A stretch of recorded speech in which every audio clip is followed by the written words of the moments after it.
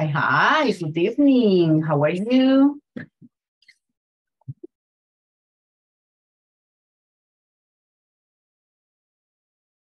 How are you today? Nice. Good evening, teacher. Hello, good evening. How are you? Good. Excellent.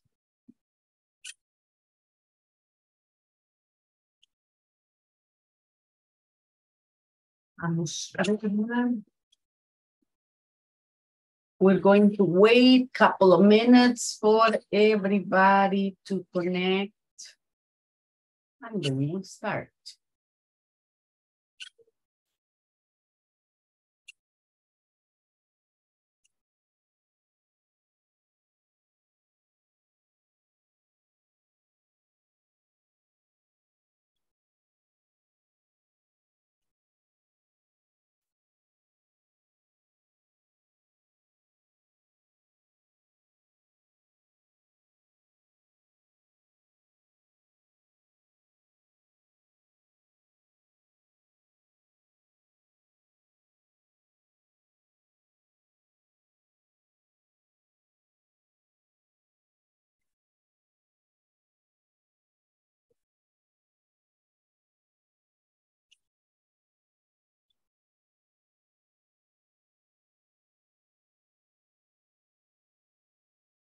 How was your day today?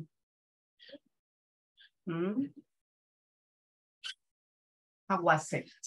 Did you have a nice day?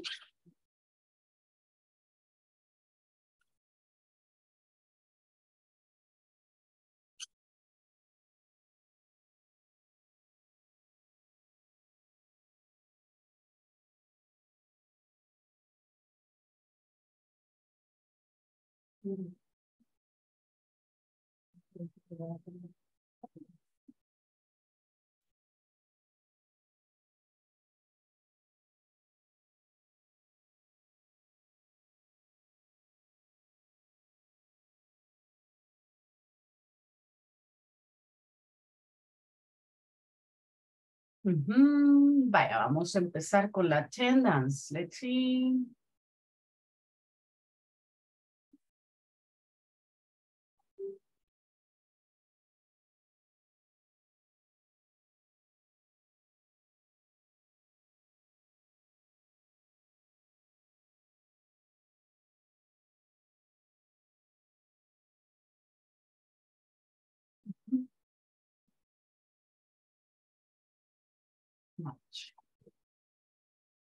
Todo el mundo entró ya al grupo de WhatsApp. Vamos a ver cuántos son.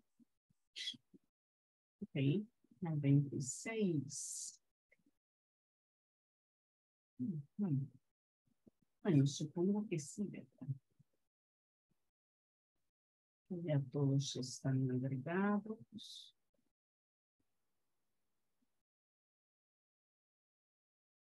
Todos están ya agregados al grupo de WhatsApp.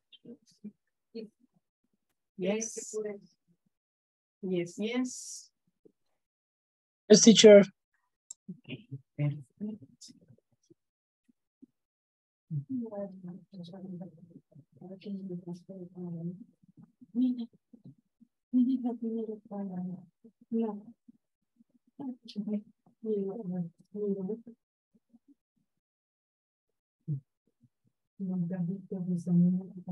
A ver, Miguel, Abner, Esteli, Mauricio, Irma, Noemi.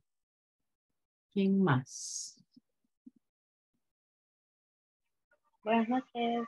Erling, Nancy y Silvia. Todos están agregados ya al grupo de WhatsApp. ¿Sí? ¿Ya se unieron todos al grupo de WhatsApp? Yes. Sí. Buenas noches, sí. Perfect. Nice, Nancy. Les pregunto porque en el grupo de WhatsApp es donde reciben todos los recordatorios. Ahí les mando yo material que vamos a ir trabajando en clase. También los manuales se los comparto en el grupo de WhatsApp. ¿Verdad? Entonces es bien importante que todos estén agregados ahí. Arely. Hi, hi. Hi, hi, Arely. How are you? Arely, Arely. Hi, hi, hi, hi, hi. Por ahí la vi, pero no la escucho. Hi. Hi, Oscar Huberto. Huberto o Humberto, Oscar.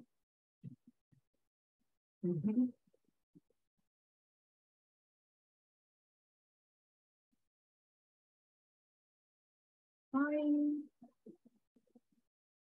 Bueno, vámonos a la Teams. Chequen que sus micrófonos abren, ¿verdad? Cuando pase Atenas. Let me see. Abner Molina. Present, teacher. Sí. Alexa Marcela. Alexa Marcela. ¿No vi ella? Ana Luisa. Ana Luisa. Andrew Pardo. No, Andrew. Juan Rey. How do you say it? Angie Melissa. Angie.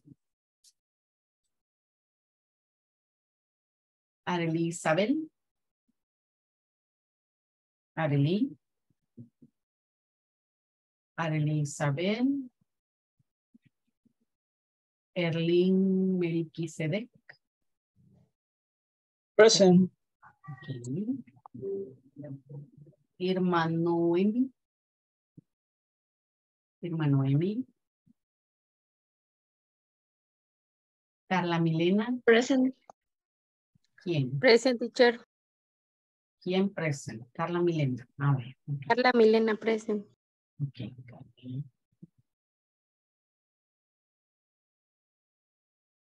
María Epifanía. María. Present, teacher. Good evening. Good evening. Marta Marisol. Present.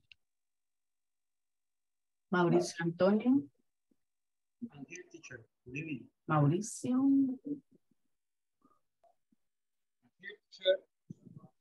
Mauricio. Yes. Se le oye como que anda allá por San Miguel. Bien lejos. Okay. Sí anda por San Miguel.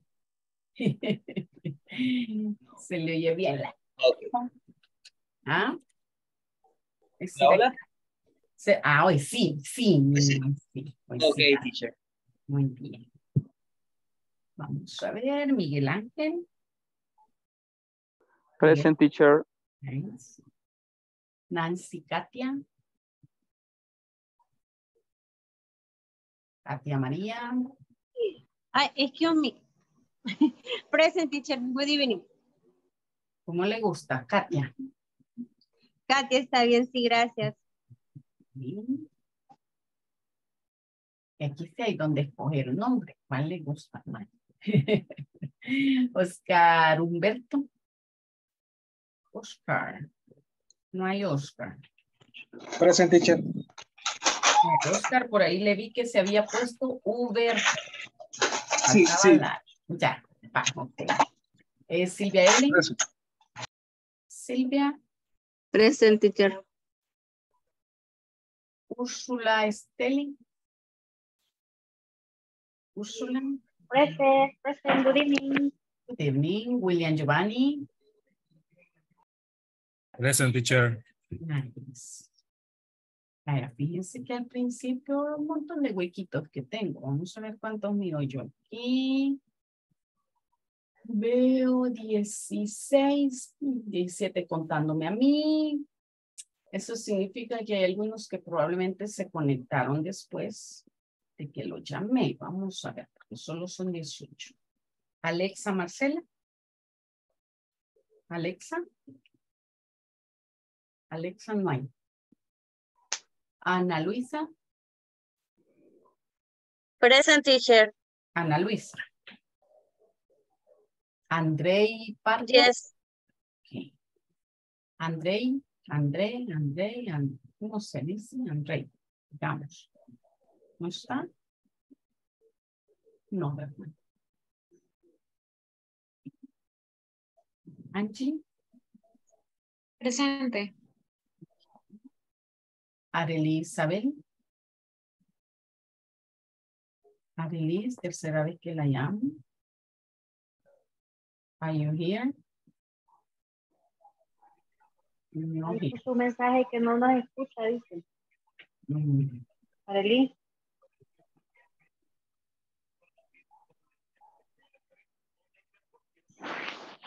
vaya, tiene que revisar el micrófono, el equipo, el sonido, cómo entró para que pueda escuchar, ¿verdad?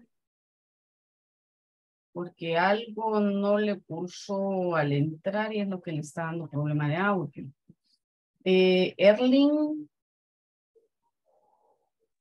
Sí, ¿verdad? Present, teacher. Ok, Irma Noemi. Present, teacher.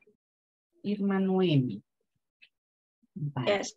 Pues, o sea que solamente faltan, o sea, no existe. Vean. Solamente faltan Andrei y Alex. Ok. Muy bien, muy bien, muy bien. Vaya.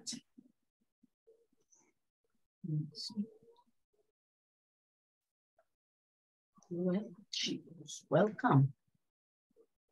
Welcome to this new course. Vamos a ver. I'm sharing screen with you. Okay.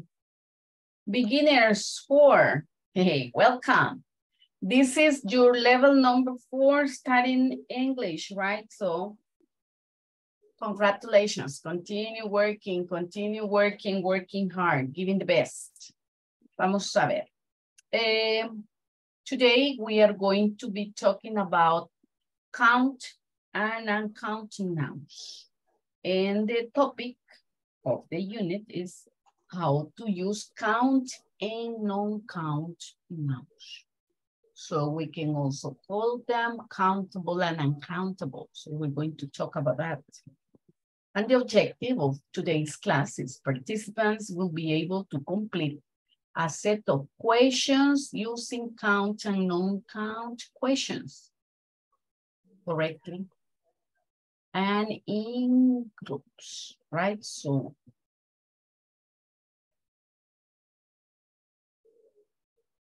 okay, Andrei. Vale, so we will be Andrei, ¿verdad? ¿Está bien, Andrei? O André, ¿cómo le decimos? Ajá. Como pueda la teacher. Okay. Participants will be able to complete a set of questions using count and non-count questions. Correct. Okay, so first we will identify the countable and uncountable words to be able to use them later on in questions, right? Good. Let's begin by introducing myself. I'm a teacher. I'm an English teacher. That's I'm a teacher for profession, right? Because I like teaching. And academically, first, I am a teacher, right? As a secondary teacher for English. And then I continue studying and I got a bachelor's degree in education with a specialty in English language. And as a third career later on, I got a master's degree in visual learning environment. So as I told you, I like teaching and that's what I do. That's my work and my hobby. Okay, now, experience. I have worked in different programs with the Ministry of Education, with the American Embassy, in private schools, in public schools, and now since 2016, something like that, I have been working with ISSS, right, as a facilitator for the program English for Work. So that's my experience, my working experience. Okay, now let's talk about the course. What are some of the requirements? You know, they are the normal requirements for every course, and we will keep that in mind for this one. So check one. First, when you connect, remember to use your complete name. Yo ahorita veo varios que están conectados con un nombre nada más, un apellido. Recuerden que los, ¿cómo se llama? Que es un requisito, ¿verdad? Conectarse con el nombre completo. Su nombre, vamos a verlo acá.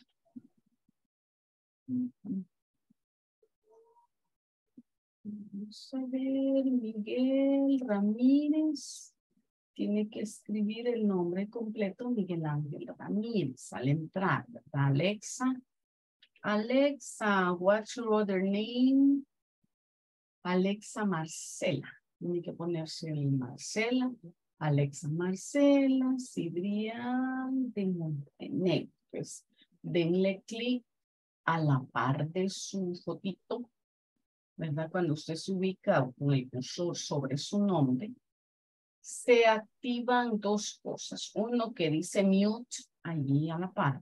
Y el otro hay los tres puntitos. Si usted le da clic encima de los tres puntitos, le da las opciones de chat, stop video, pin y otras cosas. Y entre otras cosas ahí dice rename. Le da clic en rename y termina de agregarse la parte del nombre que le hace falta. Hoy. Ese es parte del requisito porque al momento en que pasan lista, ellos corroboran que la persona que está conectada en clase sea la lista, ¿verdad? Entonces, por eso es que es bien importante que su nombre esté completo. Miguel Ramírez, agréguese el resto del nombre, Miguel Ángel, ¿verdad? Ramírez Melara. A ver, ¿quiénes más tenemos un nombre chiqui? Muy bien, Alexa, ya estamos con el nombre completo. Arely Campos. Arely, necesito que se agregue el nombre completo, ¿verdad? Que es Arely Isabel Campos Hernández. Erling. Ahí el resto del nombre. Erling.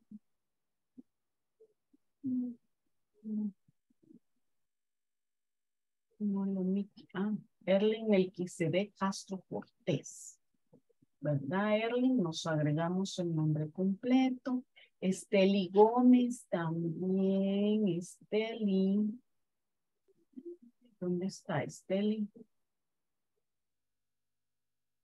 Fíjense que a veces es bien difícil encontrarlos porque no se ponen el primer nombre, no que el segundo. Entonces, Úrsula Esteli. Ajá. Así no la van a encontrar. Úrsula, no Írsula, ¿verdad? Úrsula Esteli, muy bien, Gómez. O es Írsila. Írsula. ¿Cómo es? Ok, muy bien, William Giovanni. Ya nombres completos. Arely Campos. Vamos a cambiar. Muy bien, la de Isabel. Me leyó que a cambiarla ahí. ¿Quién más? Todos estamos completos. Va, Andrei Pardo. El oyente no queda enfrente, sino que queda al final entre paréntesis. Le voy a hacer el cambio hoy para que vean cómo va. Va a ser, porque oyente no es parte del nombre, ¿verdad? Andrei Pardo Camacho. Pónganse capital letter en el nombre propio que a mí, yo es pila mía, que si una palabra va con capital letter, no la puedo ver con minúscula, porfa. Camacho. Acuérdense nombres propios.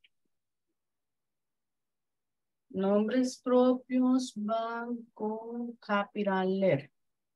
Entonces, pónganse sus nombres. William con capital letter, William. Acuérdense, parte de lo que vamos aprendiendo acá es el escribir usando mayúsculas y puntos, ¿verdad? Ese es el básico en el nombre de cada uno. Ahorita, primero. Muy bien. Erling. Erling.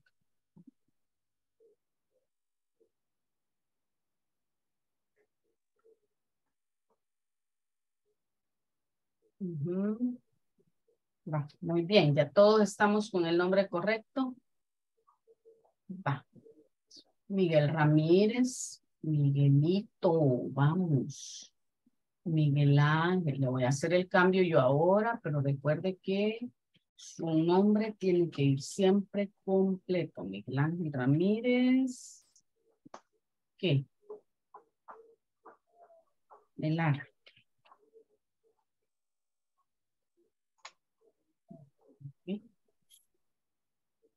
Sí.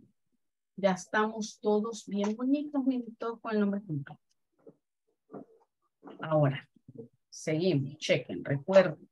El nombre completo al conectarse. Esto es básico, ¿verdad? Esto es básico. Si se fijan en los requerimientos, está como primer punto. No es pila de la teacher. Es requisito de inglés corporativo y de ISSSS, ¿verdad? Entonces es importante que usted siempre se me conecte. Solo le va a tomar como medio segundito más, ¿verdad? Agregar el nombre completo. En el caso de oyentes, agregar palabra oyente. Yo no tengo ningún oyente ahorita acá. Allí le he puesto a Andrei oyente entre paréntesis. Porque eso significa que él hoy no está en clase, está conectado, pero no va a estar trabajando. Pero cuando aquí decimos oyentes, se refiere a cuando usted está, por ejemplo, que entregó documentos tarde, entonces no quedó como oficial, sino que queda agregado al final de la lista y lo ponen como oyente. Pero primero tiene que poner el nombre, ¿verdad? Su nombre completo y después acá entre paréntesis se escribe oyente. Oye, es otro requisito muy importante. Cámara encendida durante toda la sesión, ¿verdad? Ahí estamos. Todos elegantes con la cámara encendida. Muy bien. Algo bien importante también, el sonido ambiente. Que si está ladrando un perrito, ni modo, estar pendiente de cerrar el micrófono para que no se escuche en todas partes, porque a veces nosotros como tenemos el sonido ahí a la par, no tenemos a acostumbrarnos, ¿verdad? Y no se escucha, no lo logramos captar mucho, pero ya en repetición de pantalla o del micrófono al otro lado, ¿verdad? Ya todo el mundo que está escuchando ya se oye más fuerte. Pues esto del sonido es bien importante. Oye, a mí me gusta mantenerlos activos a ustedes trabajando y practicando, y repitiendo, contestando, que es parte de su labor, ¿verdad? Como estudiantes. Y es una forma de participar o de practicar el idioma. Entonces, que si se equivoca, eso no importa. Entonces, la participación activa es una de las cosas más importantes en clase. Cuando yo lo mando a grupos pequeños, a veces, para que vayan a practicar con los compañeritos, usted va, revisa y ve que qué es lo que se está trabajando, va a discutir con los compañeros, va a practicar con los compañeros. Entonces, eso es parte de la participación, ¿verdad? Algunas veces se les preguntan cosas en clase, pero igual, ¿verdad? En la clase es bien importante que usted esté listo para abrir su micrófono, para participar. No se preocupe de que si se va a equivocar al hablar, eso es normal como parte del proceso de aprendizaje. ¿Verdad? Equivocarse es una de las cosas más normales. Entonces, no tenga pena de que, ay, pero es que me voy a equivocar, teacher, y entonces a mí me da pena. No, pues sí, parte normal, ¿verdad? Y yo prefiero que usted se equivoque mientras participa en clase, que se me quede callado y jamás se equivoque, pero tampoco aprende, ¿verdad? Entonces, no tenga pena ni miedo de equivocarse. Equivocarse es cosa normal. Hoy. Vaya, sí, ya. No sé si le contesté, Silvia, cuando les dije qué significa el ser oyente. Sí. O si tiene alguna preguntita más. Sí. Ah, vaya, perfecto. Vaya, chequen. Vamos a pasar participation. Aquí y en el grupo chiquito, ¿verdad? En las dos partes es bien importante que participen.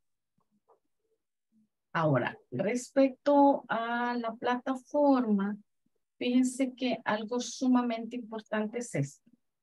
Uno, bueno, en plataforma y asistencia, ¿verdad? En cuanto a la asistencia, se les requiere el 100%.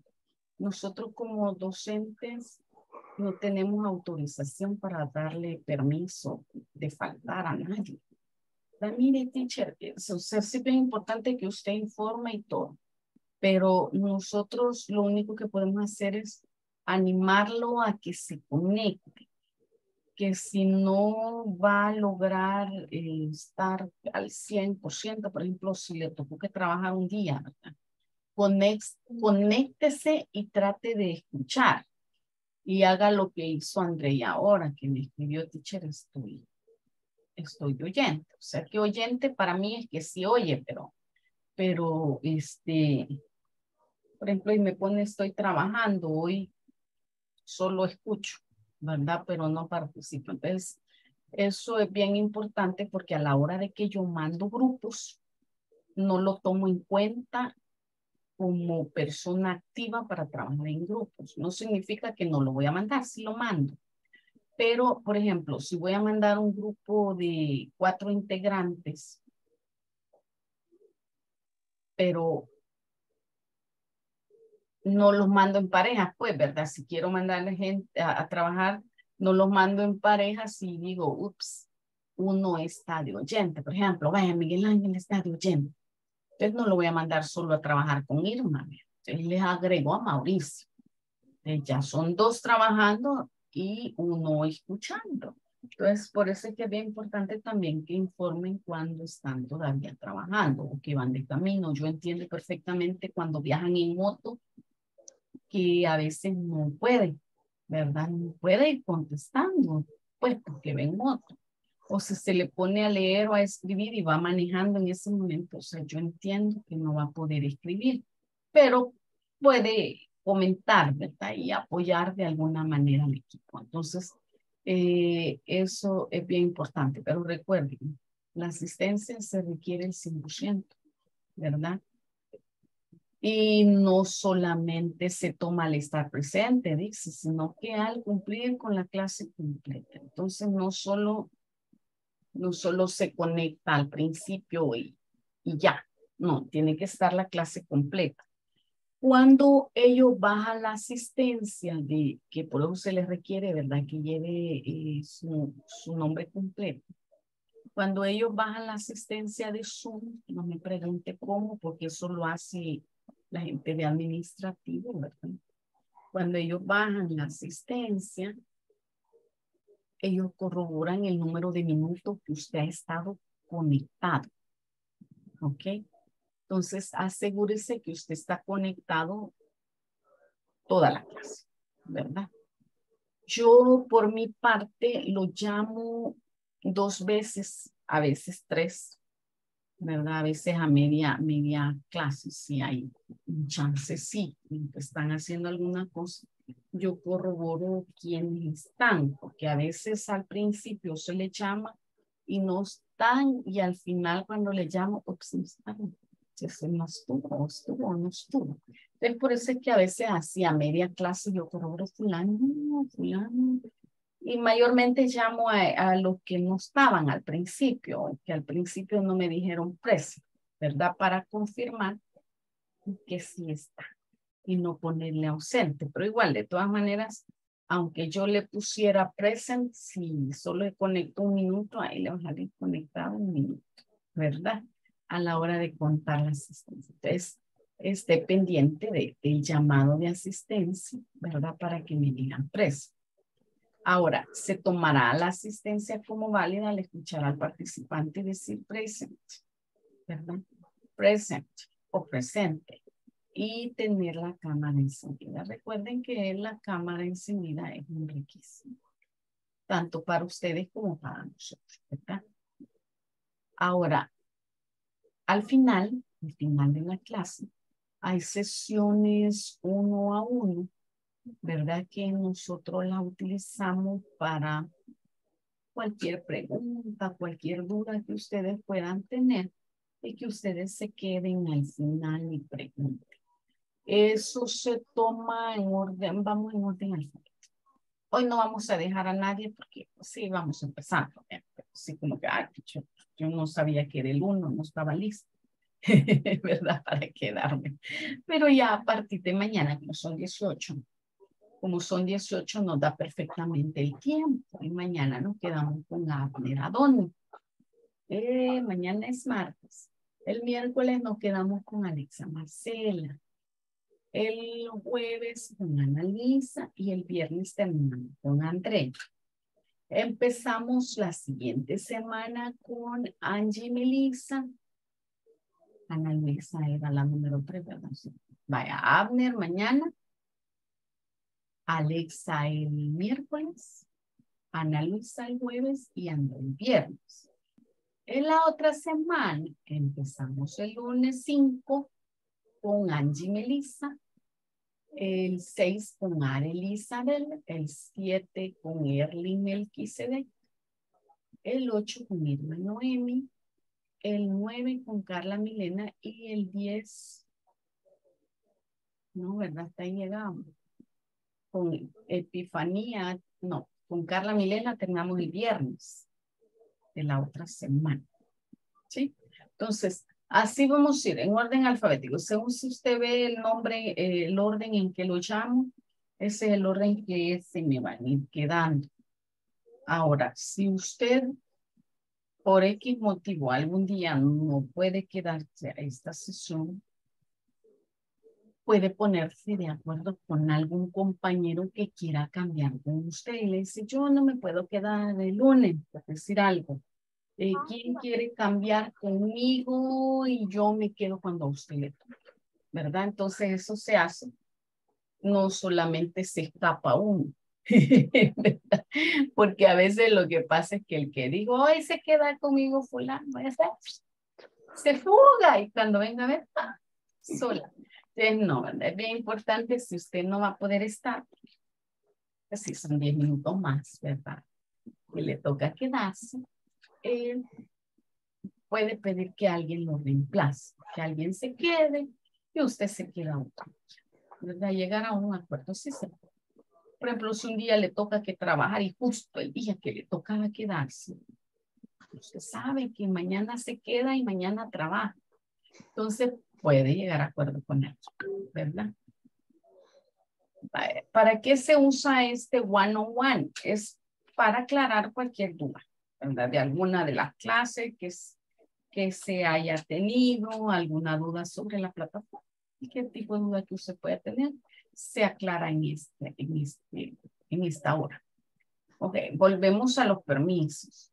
Recuerden que yo como teacher no soy autorizada a darle permiso, ¿verdad? Entonces, permiso no disponible. Si usted tiene algún problema, ¿verdad? Para asistir a clase, la sugerencia que yo le puedo dar es conéctese, trate de escuchar lo más posible, aunque en ese momento, vean, no pueda participar, pero trate de conectarse para que al final su asistencia no le afecte, ¿verdad? Que no le baje. Y, por supuesto, si no ha podido estar al 100%, el día siguiente, en algún ratito que tenga por ahí libre, puede ver el video, ¿verdad? Yo lo dejo subido de la noche, ellos lo suben en la mañana a la plataforma, para que se pueda poner al día con alguna cosa que sea tratada en clase, que usted no pudo cubrir, ¿verdad? Vamos ahora a otro punto. Check. Cuando nosotros hablamos de tareas, fíjense, no solamente el 100% de asistencia, ¿right? Sino que también nos vamos a la parte de... En la plataforma usted va avanzando a diario. No me deje tareas acumuladas. Cada viernes yo voy a estar recogiendo su tarea, pero yo no dejo hasta el viernes para recoger.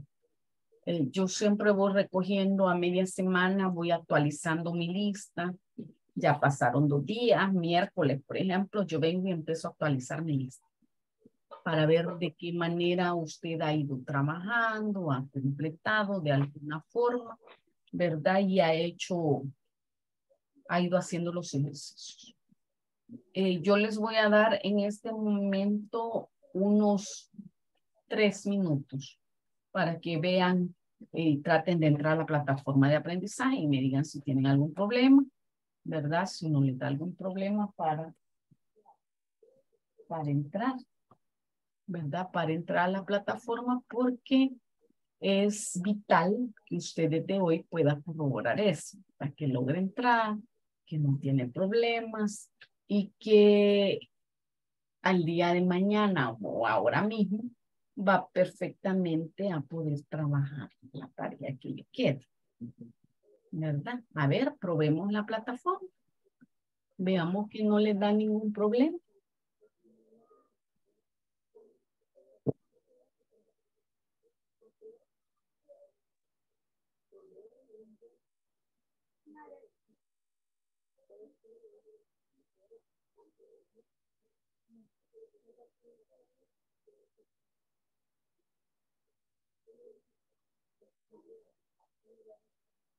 Chequen.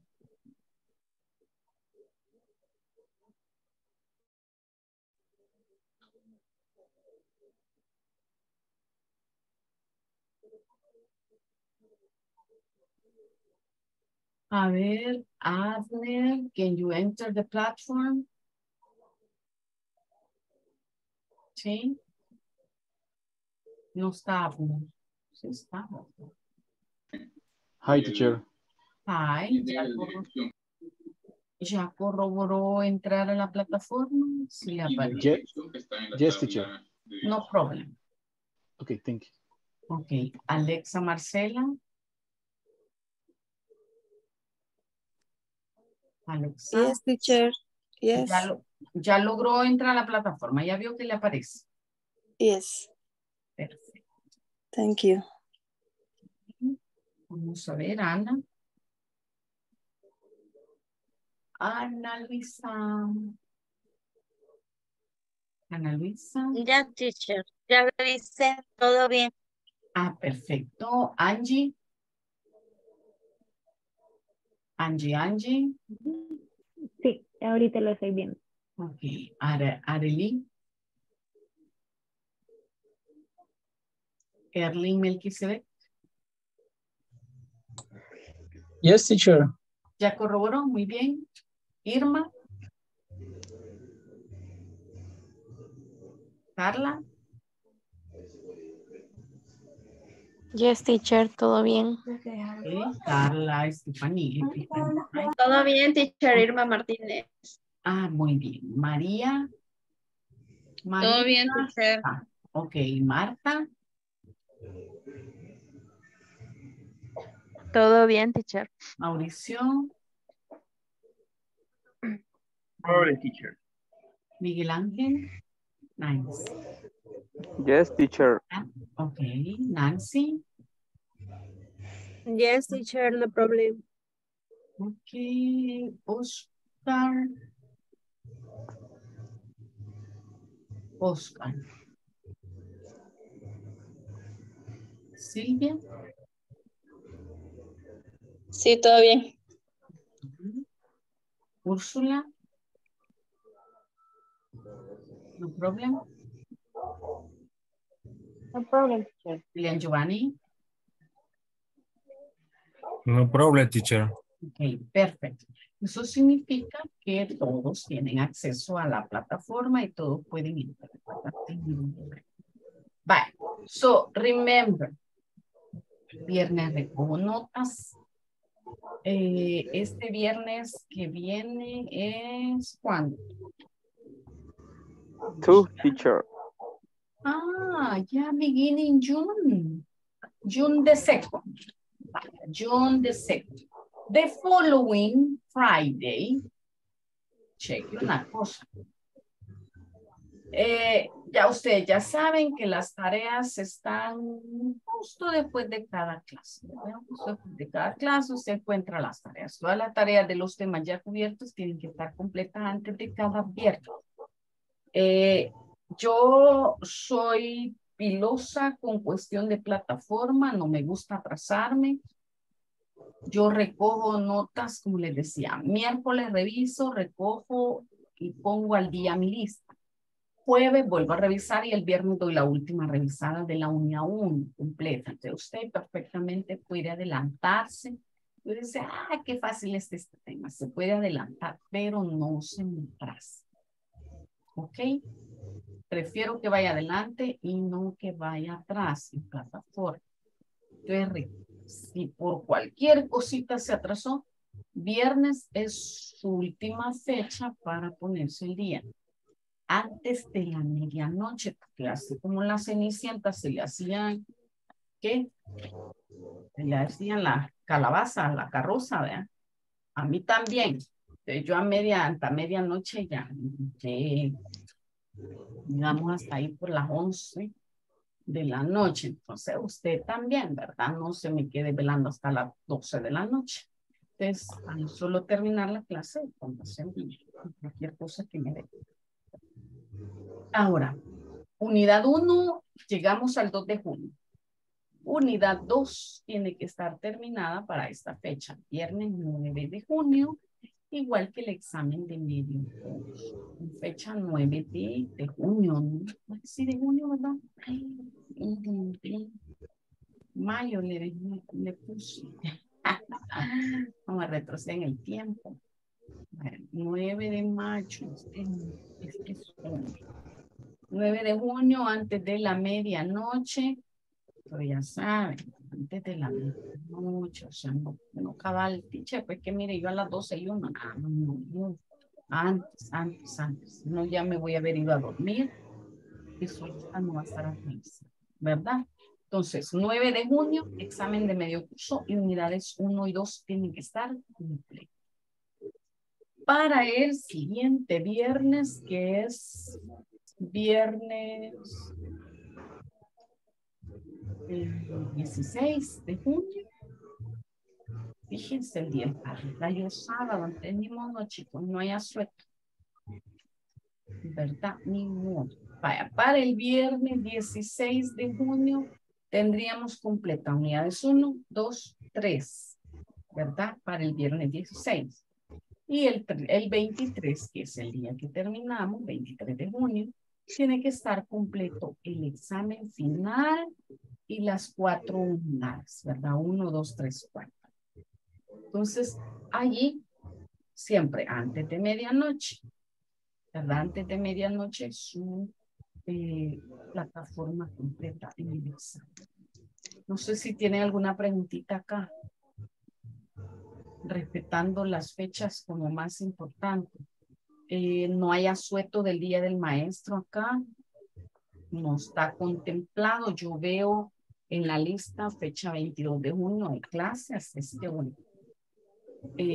no hay vacación, así es que terminamos el viernes 23. Hoy, viernes 23 de junio. Así es que chequen ahí las fechas, ¿verdad? Para que vayamos bien galán. Yo ahí paso a veces recordándole cuando veo que alguien me está pendiente, que me debe plataforma, que ya estamos en la 2 y todavía no ha hecho nada en la 1. Ahí le voy a estar recordando, fulanito, mire, me debe. Oye, porque sí, les digo, a mí me gusta llevar mis notas al día. No me gusta ir retrasada, ¿verdad? Entonces, yo creo que a usted tampoco, ¿verdad? No me gusta ir retrasados. Va, chequen el manual, lo pueden descargar de la plataforma. Igual yo se los voy a compartir en el grupo de WhatsApp. Volviendo al grupo de WhatsApp, ¿todo el mundo está agregado ya al grupo de WhatsApp? Todos se unieron al grupo de WhatsApp, porque así les puedo mandar ya el manual allá. Y sé que Yes, ya teacher. lo van a poder ver. Perfecto. Yes, teacher. Ok, nice. Yes, teacher. Va. Es que así, ya, si ya todos están unidos al grupo, yo ya puedo agregarles el... Perfecto, perfecto. Bueno, ya todos agregados, yo les puedo unir, ¿verdad? Les puedo agregar ya el manual para que ustedes lo puedan descargar, ya sea que lo descarguen de la plataforma o que lo descarguen de... Bueno, ahí se los mando. Y les pregunto si ya todos están unidos, porque si no, el que se una después de enviado el manual no lo va a ver, ¿verdad? Entonces, pero ahí está ya. Ya se los mandé al grupo de WhatsApp. Fíjense que ese manual usted lo puede perfectamente andar en el celular, ¿verdad? Descargado, o lo puede descargar a la compu, lo puede imprimir, es suyo, ¿verdad? Hay gente que prefiere tener las cosas en físico. Usted puede imprimir, no hay problema. Y tenerlo listo por ahí en su foldercito para ir escribiendo. Ok. No se utiliza material de terceros en ninguna sesión. Ay, fíjense. En el manual que les acabo de compartir, por cierto, en el chat, si ustedes se fijan, al final o al principio de cada lección, hay 2 links. Esos links nosotros en clase no los podemos ver. Ahí hay videos, hay readings, hay vocabulary, pero esos videos yo no los puedo poner en clase. Pero sí, usted puede tomar ventaja y verlos, ¿verdad? Algún ratito, yo sé que están súper ocupaditos, pero allí mientras almuerzo, ¿verdad? Puede poner el audio y algo va a escuchar. Allí tienen, tanto hay audios, hay videos, hay ejercicios, hay lecturas, ¿verdad? En cada uno de los links que ustedes pueden ver allí al final del libro. Y esto lo traigo a colación porque si ustedes se fijan, dice, no se utiliza material de terceros en ninguna sesión. Y es por el hecho de que YouTube nos sanciona, ¿verdad? Si yo tengo algún material que no es mío, o pongo, por ejemplo, los videos o los audios, no le puedo poner canciones, porque entonces YouTube, mire, y me toca quitar el video y después venir y volverlo a hacer. Eso significa una clase más para ustedes conectarse a volver a cubrir la clase que nos eliminó YouTube. Entonces, para evitar eso es que no, pues ni modo, no podemos poner esas cosas. Yo a veces les mando links y por eso es que me interesa que todos estén agregados al grupo de WhatsApp, porque ahí en el grupo de WhatsApp yo les mando links que trabajamos en clases sin compartir pantalla, ¿verdad? Para que usted pueda ir poniendo en práctica los ejercicios que estamos haciendo en clase.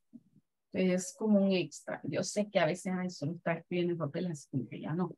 Ya estas nuevas generaciones ya nos gusta más lo digital, ¿verdad? Entonces, allí les pongo links para que usted pueda digitalmente ir poniendo en práctica, ¿verdad?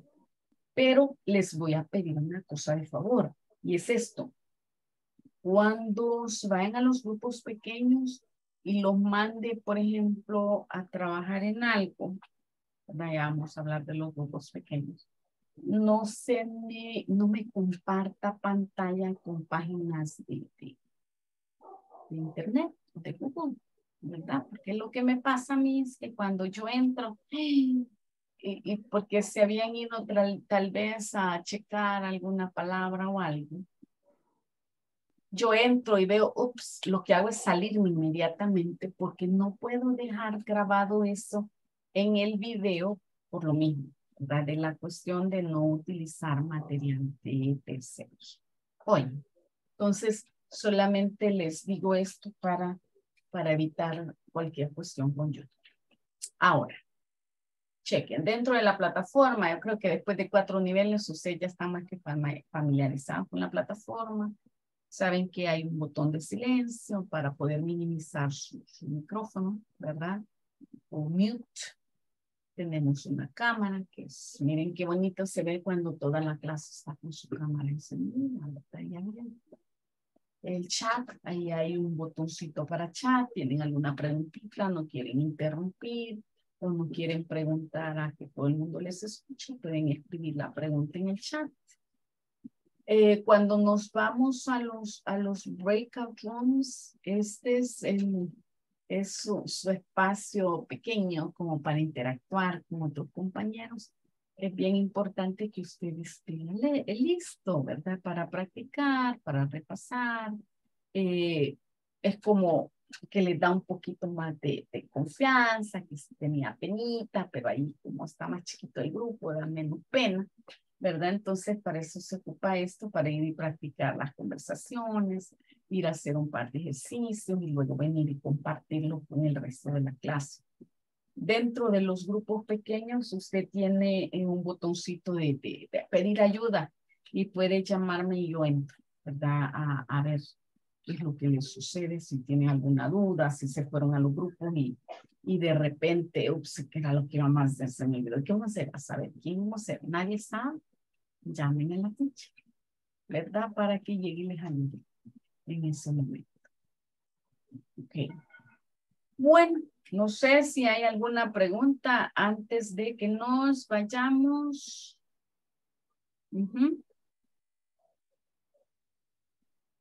Preguntita. Una preguntita.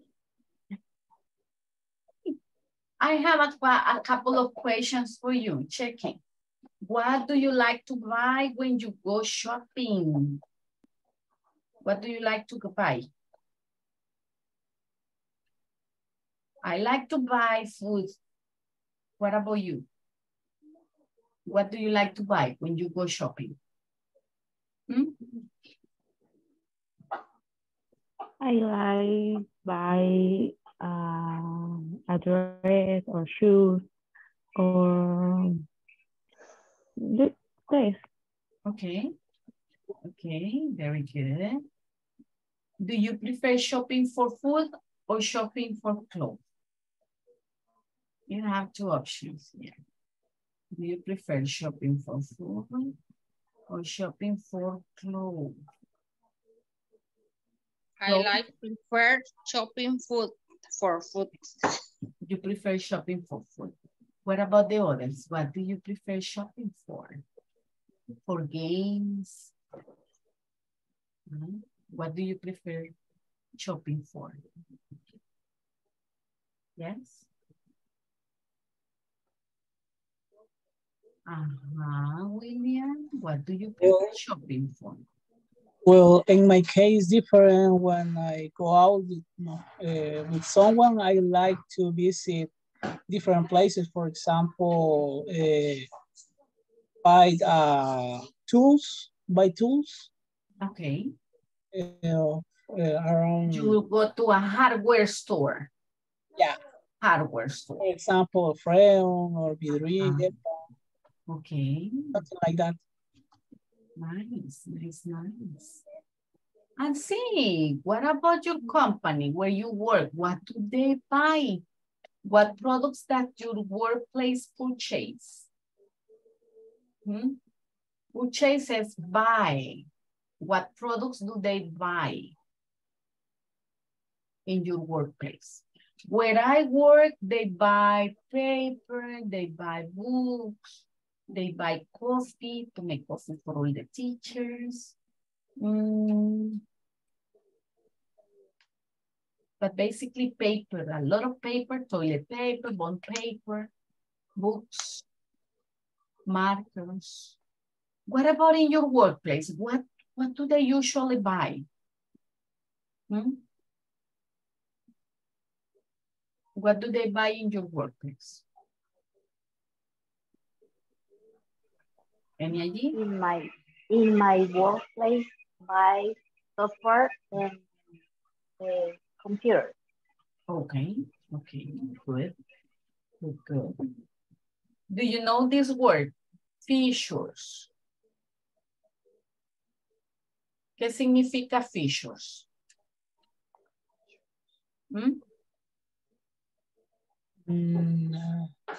Mobiliario. The characteristics, right? The characteristics.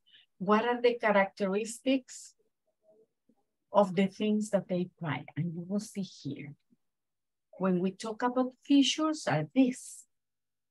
You see the size, the weight, the price, the dimensions, the battery, the storage, the function, and the warranty.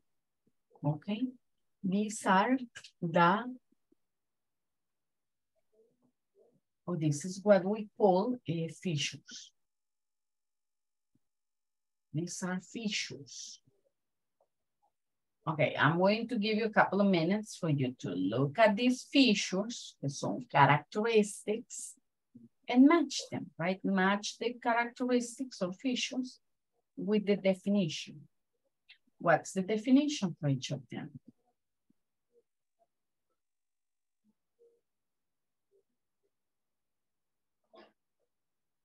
You can see that in your manual on page number 9. Manual. Page number 9.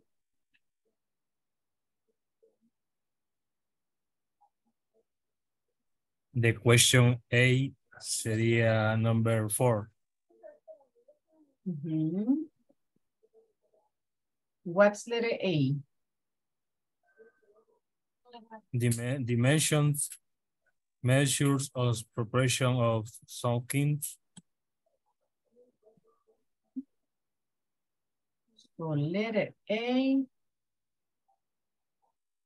dimensions here. Measurements or proportions of some kind. A promise to repair or replace something within a period of time. What is that? That is number 8. That is? Number 8. Number 8, the warranty. Yes. That's the warranty. Very good.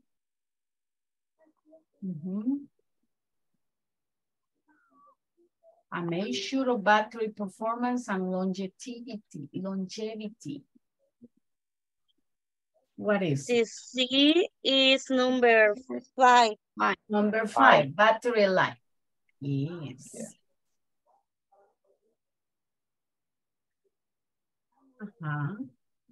Battery life.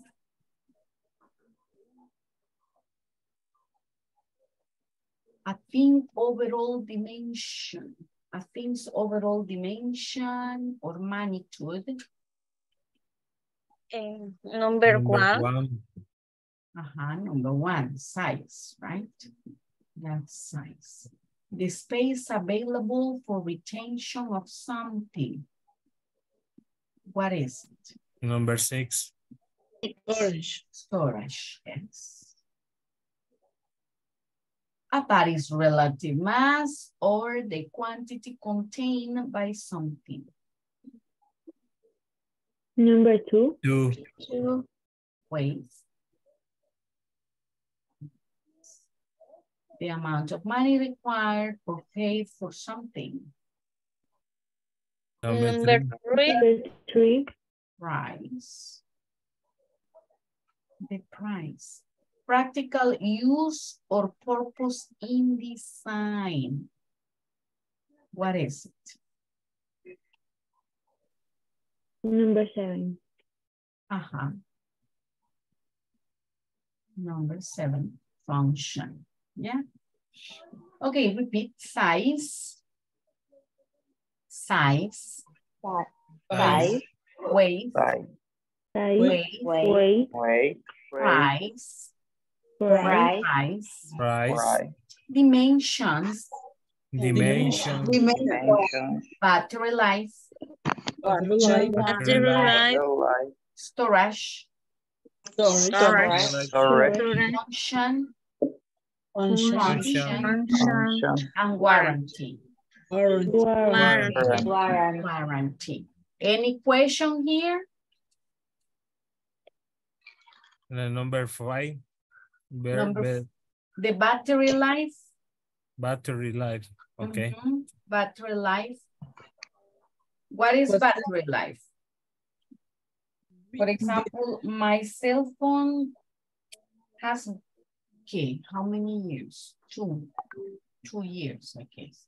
So it has gotten to a moment when I have to connect it every day because the life of the battery doesn't last much.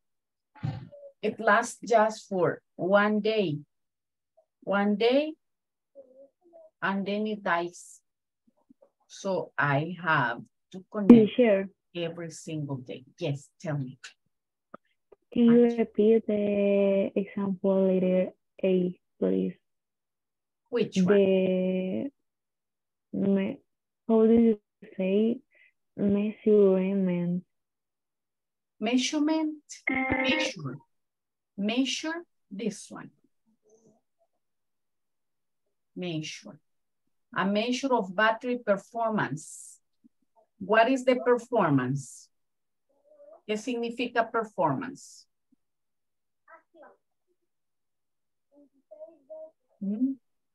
¿Qué significa performance? Como la actuación, digamos, right? If you're talking about a person. So, ¿cuál es el desempeño de mi batería? So, the measure es la medida o cómo yo mido el desempeño de mi batería, right? That is the battery life. So, my battery life right now is like I have to connect it every day. If you have a cell phone with a very good battery, it will last probably 2 or 3 days, depending on the use and depending on, well, the brightness that you give to the phone. I use it very bright, right? I use it very bright. So that's probably one of the cases or the situations why the performance of my cell phone's battery is not so good, right? Because of the use I'm giving to it. Any other question? Any other question? Repeat. Amount.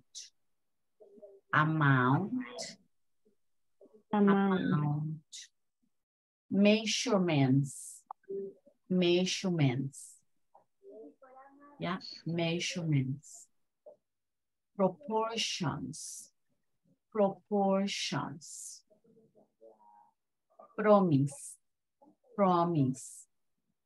Longevity. Performance. Measure. dimension, dimension, magnitude, magnitude,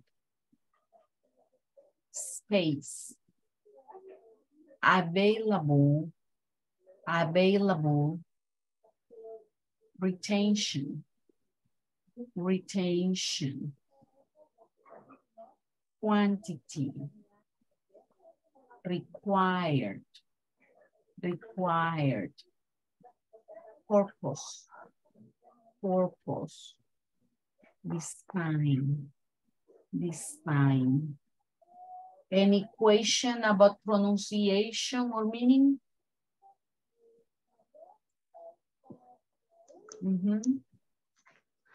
No questions? No? Okay, everything okay? Yes. That's a plus. Yeah. All correct, very good. Now, you have some questions here to answer, right? How many products does your workplace buy? Which ones are they? Approximately how many units do they buy of it? For example, when we say units, it's like, okay, we buy computers. How many computers do you buy? Right? How many products? It's like, okay, we buy one, just a computer. But how many units of computers do you buy? We buy 3 computers every month, to say something. How much money do you think? Aquí los libero de todo, mira. Where it says, do you think? How much money do you think they spend? Approximate. Don't worry about being exact, right? What do you think may be the cost, or what you think is the quantity of money that they may spend. Okay? Questions here? No questions.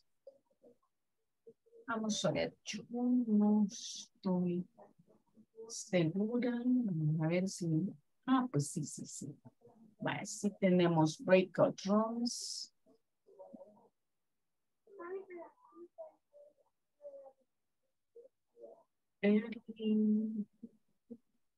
No sé qué es lo que me ha compartido de la plataforma. Que si no problema. Perfecto. Nice, nice. Bye, okay, I'm going to send you to the groups. What you're going to do is discuss the questions, right? The 3 questions I showed you. Remember, those questions are there also in your manual, right? In the student's manual, page number 9. How many products does your workplace buy? Which ones are they? Approximately how many units do they buy of it? And how much money do you think they're spent? I'm going to send you to the rooms for, okay, about 5 to 6 minutes, right? So don't wait too much to start working. 5 to 6 minutes, discuss with your partners. And then we continue.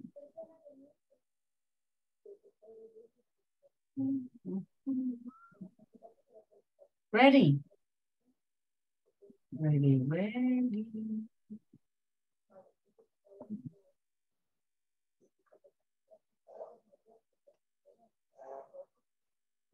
¿Listos? Yes.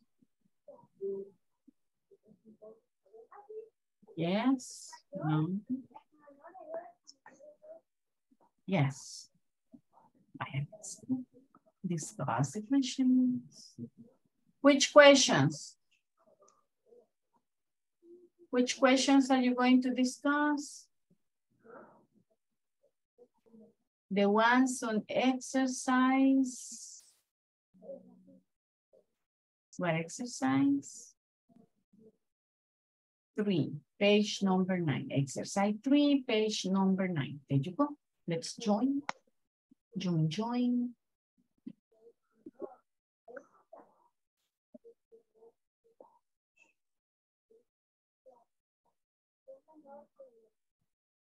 Join. Can you see the invitation? Try to join.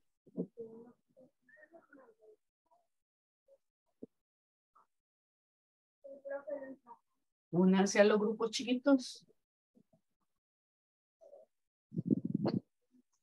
Por ahí les aparece la llamadita, únanse.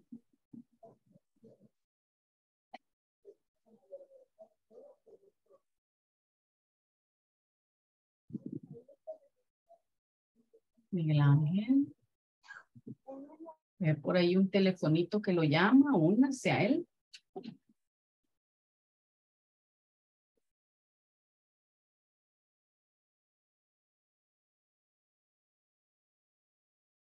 Tres oyentes. Vaya, Abner. No, Abner no es oyente. Abner, vea ahí un microfonito y se une a él. Hay un telefonito que ring, ring, ring, ring, lo llaman.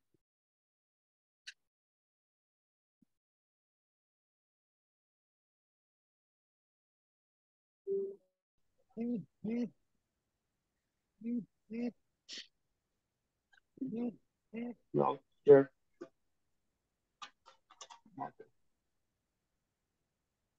Ok, ¿pueden ver? Yeah. Yes. How many products? ¿Cuántos productos compra? How many products that your workplace buy?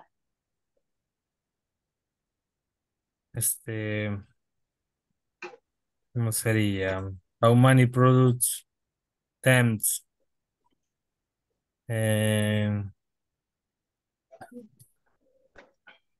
¿Cómo sería, teacher, para decir entre 10 los cuales son, o más o menos algo así? Ajá, about 10. About 10. About 10. The and they are. Y ya los menciona. Ah, ok. About 10.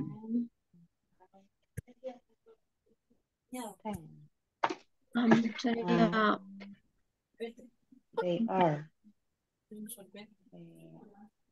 Y ahí mencionamos los que, por ejemplo, en mi trabajo, digamos, son platinas de cobre, aluminio, etcétera, ¿verdad?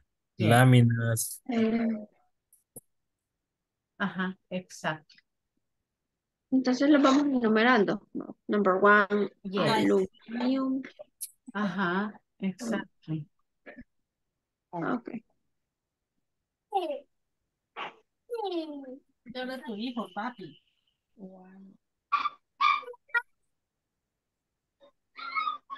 Ok. Podemos variar los productos, pero no necesariamente tiene que ser de una sola empresa. Sí, sí, no, you can vary. Here, for example, we can put a computer.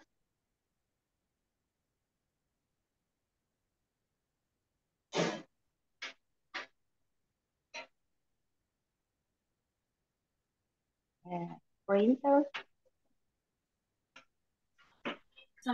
Sería number one, aluminum, number two, computer, decía. Number three, sewing machine. You can write.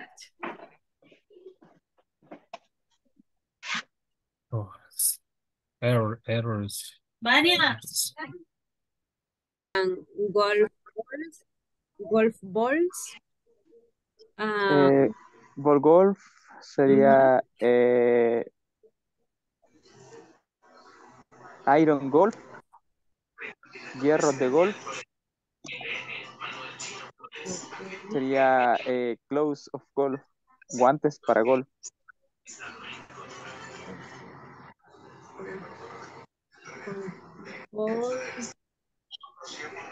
Iron golf, dijo, ¿verdad? Sí, iron, sí. Iron Que significa golf. hierro, que significa hierro. Ok.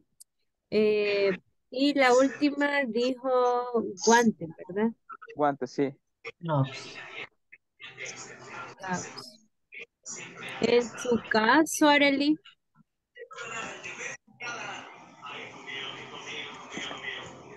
Arely, ¿cómo que tiene problema con el audio? Ah, bueno, eso es entonces. Eh, ok. María, how many Um, products does your workplace buy? we buy many products because we are sell parts for sewing machines. Empresa de repuestos chinos, repuestos Digo de yo. carro, ¿o de qué? Sí. No, repuestos para máquinas de coser. Ah, ok. Ah, repuestos de máquinas Sería sería ¿Cómo como podríamos decir eso, como teacher? part Eh, company. Buenas noches.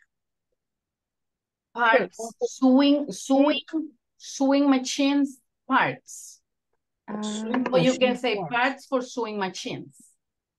Eso es de mm, máquinas de coser. Sí, sewing Ok. machine sewing Sewing machine. part. machine parts. Parts for sewing machines. Ajá. Ok.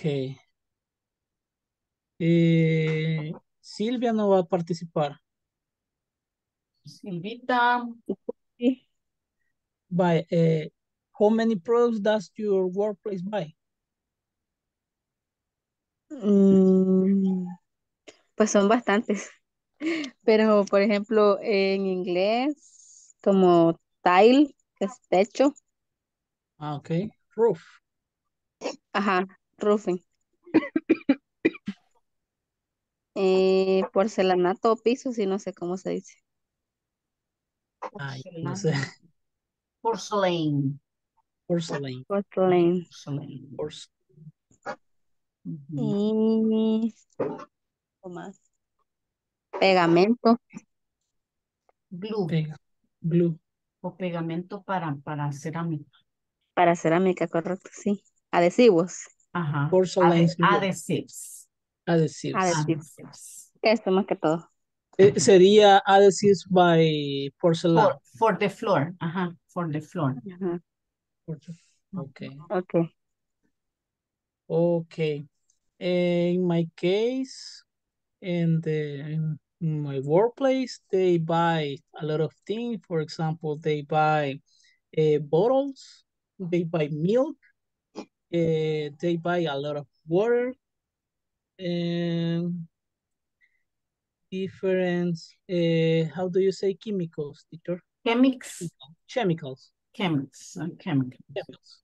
Okay, different chemicals. Okay. Yes. Vaya, la segunda sería approximately,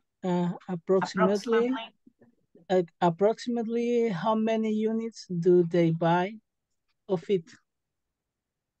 How Esa many es la primera. units? How many units do they buy? How many units do they buy? Only one. One unit, John. Okay. Okay. The next.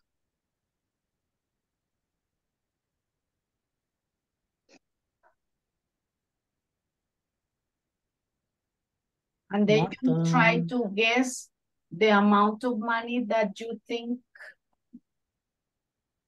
Okay.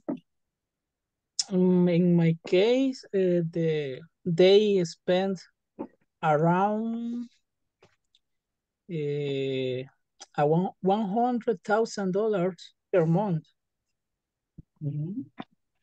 maybe. What about you, Angie?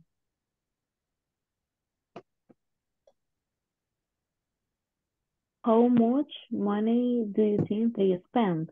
Yeah. I think expenses 1,000, for example. Okay. What about Yes. you, Marta?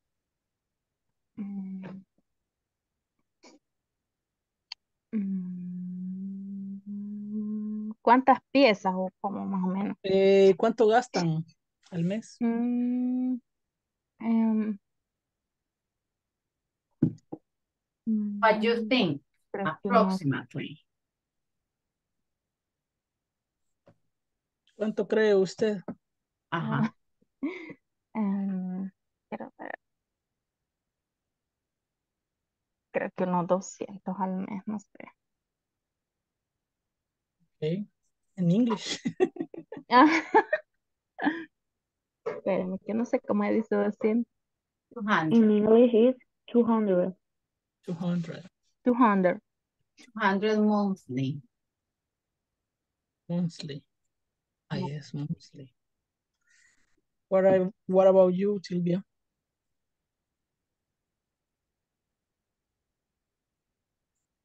No está.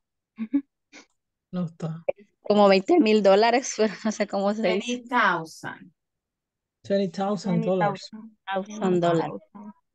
About 20,000. Okay.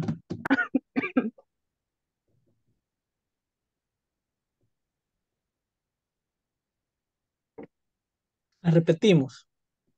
Teacher? Sí. You finish, right? Solo Yeah. voy a ver one more group and see how they did. And then I pull back. Okay. Ajá. Sí. Ujú. Pero sí que de Carla sí no me acuerdo que estuviera en el anterior, quizá nada más. Hola, teacher. Hi, hi. Did you finish? Yes. Okay. Perfect, perfect. Vámonos, pues.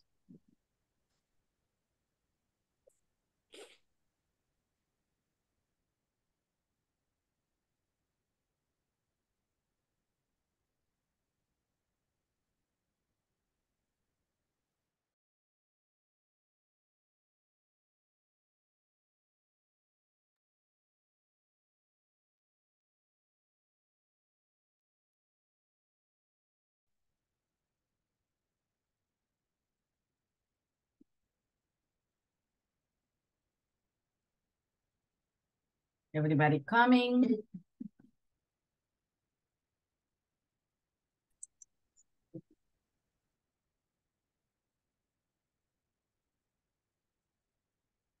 Okay. A ver, how many products? How many products does your workplace buy? How many? Let's see, approximately. 5, 10, 2, 3. How many? 20. Around 20. Can you mention some of them? Clean tools, coffee, sugar, y office supply. Okay, good. How many units do they buy of each of them? Approximately. 2 units, 20 units. Of each? Or in total? Yes. Okay. Did you have any idea of the money that they spend? How much they spend? 250. Okay, 250 monthly. Okay, great. Thank you, thank you. Now check. We're going to talk about some things that we can count and some that we cannot. Enter into topic. A ver. So check. We're talking today about countable. Remember, we say count nouns or non-count nouns, right? That was the topic. When we talk about count nouns, these are nouns that can be counted, right? Things that can be counted. For example, if you say a cell phone, I can count the cell phone. I can count the pens. I can count the cups. I can count the scissors. These are things that I can count, right? I can count the computers. I can count printers or different items that you buy. So if you can count them, they are count nouns or countable nouns, right? These are things also that exist in units. For example, when we were saying, how many units do you buy? How many units of computers? Well, we buy 20 units.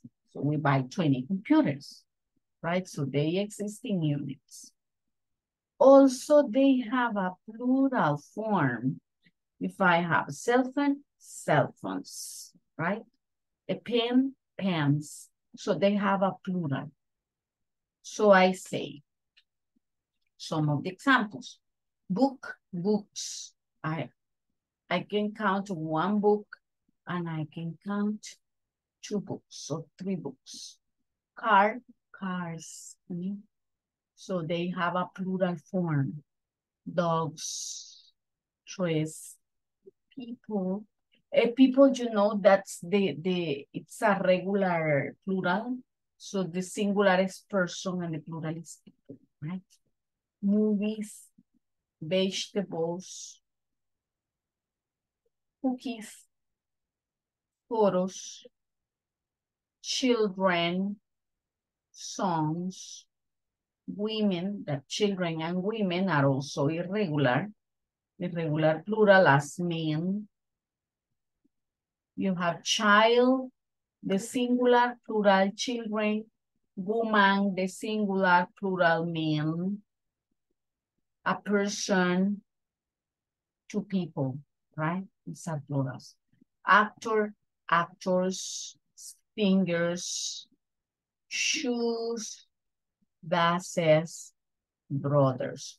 Those are just some examples of things that I can count. I can count many things.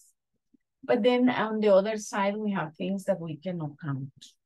These things that I cannot count don't have a plural. They don't exist in units, so I cannot say 1 water, 1 coffee, 1 bottle of water, right? 1 cup of water, 1 glass of water. But I cannot say 1 water. I cannot say 1 coffee. I can say 1 cup of coffee or 1 pound of coffee, but not only the word coffee or water, right? Because they cannot be counted. They don't exist in units. These are words that cannot be counted, so they cannot have a plural either. Then you say soda, these are some examples, right? Soda, coffee, milk, ice cream, cake, pizza, cheese, cream, light, the lights, snow, rain, gold, music, food, money, then food twice, tenía hambre, fruit, and jewelry, right? So these are some words that we use when we are talking about non-count. So we cannot count the cream, we cannot count the beans, the rice cannot be counted either. And all dead animals cannot be counted, like the chicken, si está vivo y anda pío pío, I can count it.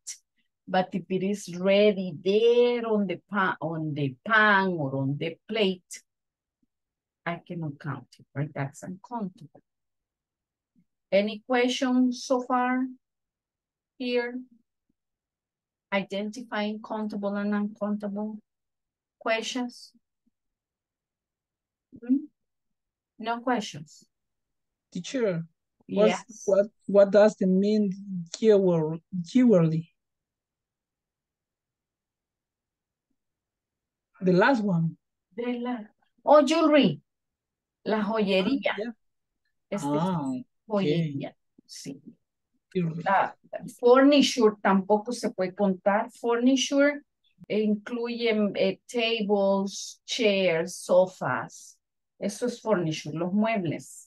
Right? In Spanish is countable, but in English furniture is not countable. Igual in Spanish you say las joyas, but in English no. ¿Verdad? Incluso en Spanish, joyas are plural, pero joyería no, right? And here we're talking about jewelry is joyería, so it has no plural either, and it cannot be counted. Okay. Any other question? Me, teacher. Tell me. Why vegetable is countable? If fruit, no. Yes. Okay, good question. Yes. Vegetables, piense que la palabra ya está dada así como vegetables. If it finishes in S, that means it can be counted. It has a plural, ¿verdad? Pero fruit,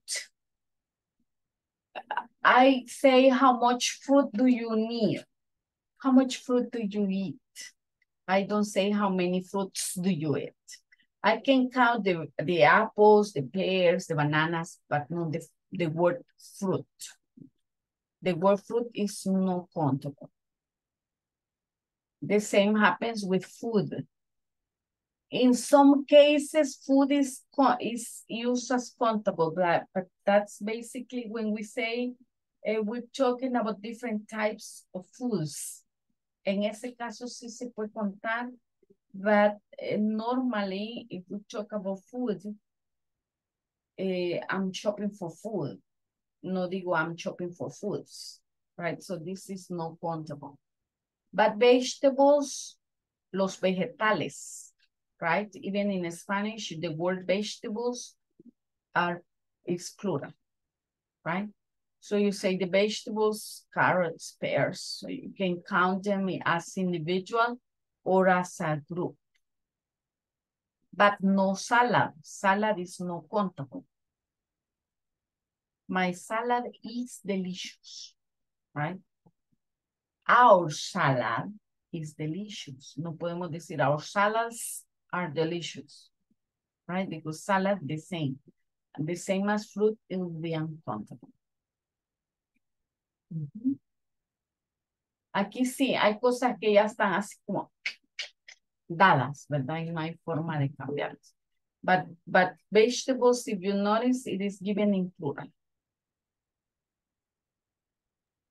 Okay, thank you. Okay. Yeah, time to do an exercise. Okay, check the sentences. I have countable nouns. Remember what we said. They have a plural form, they exist in units, and they can be counted. See? They can be counted. I love mangoes. Do you love mangoes? In this way, right? Green or ready to maduros, right? They're delicious. So I love mangoes. How many pupusas do you want? How many? Ya vamos a ver más adelante el uso del many. Check it. Many is for things that I can count, right? Count. How many pupusas do you want? I have 6 oranges and 2 bananas. But some case I don't want to give a number, and when I don't want to give a number, I can go to these words. ¿Sí? Estas son palabras que se ocupan para contar. En vez de decir 3 eggs, yo digo a few eggs. I need a few eggs. Porque no quiero contar. Necesito unos pocos, pero no quiero decir que 3 o 4. So I can use a few. I need a few eggs for the cake. I eat fewer oranges. Fewer es menos, right? In this case. Menos, pero para palabras que puedo contabilizar. I eat fewer oranges than you. She needs some apples. Some, again, I don't want to give an exact number. Then I can say some. She needs some apples, about 8. No tan pocas, no tantas tampoco. So she needs some apples and grapes. Are there any cookies? If I'm making a question, I'm going to use any, right? Any is used for plural, questions, or negatives. So are there any cookies left on the shelf? And I can say, no, there aren't any cookies. Oh yeah, there are some cookies. There are just a few cookies. Yes, I can mix this, or I can play with these words. And remember, these words that you see here, a few, fewer, some, any, a lot of, many, or how many, are used for things that I can count, right? So you say, yes, there are still a lot of cookies. Hay muchas, no hay poquitas, hay bastantes, right? There are still a lot of cookies. I usually don't eat many apples. Check it. Many, a pesar de que significa mucho, muchas, in this case, puede ser usado solamente in negative question. I don't eat many apples. How many pupusas? Yeah. I don't eat many apples. How many pupusas? And now we're going to see how. So these are the words that I use with countable nouns, but there are also some words that I will use with nouns that I cannot count. Check. Después vamos a venir a las questions, a las sentences. Now check. What about things that I cannot count? I don't have a plural form, right? Remember, los que no contamos, they have no plural. Porque no digo a water. I say water. Miren, a little water es un poquito de agua. Pero lleva el A, pero el A no va para water, sino que para a little. La frase es a little. So you say, I drink a little water. Yes. En este caso voy a usar less como con el meaning de menos para countable. Acuérdense que usamos fewer para decir menos, pero con las cosas que podemos contar. ¿Ya? We need fewer oranges, but we need less coffee. We need less milk. We need less water. Less también significa menos, pero menos para las cosas que no puedo contar. I don't have much time. ¿Se acuerdan? Decíamos many para los contable, pero para los que no puedo contar digo much. I don't have much time. Y aquí un error muy común es usar el much en affirmative. But I cannot use much in affirmative. I say how much in a question, right? How much water do you drink? I don't drink much. Pero no puedo decir I drink much water. That's not possible. Okay? I drink a lot of water. A lot, si se fijaron, any y some son palabras que se utilizan para countable and uncountable en los dos van, right? So, a lot siempre va a ser bastante. Any siempre va a ser para negative sentences y some para affirmative ones, right? So you say, I drink a little orange juice, a little. I have less money than my brother. She just bought some ice cream,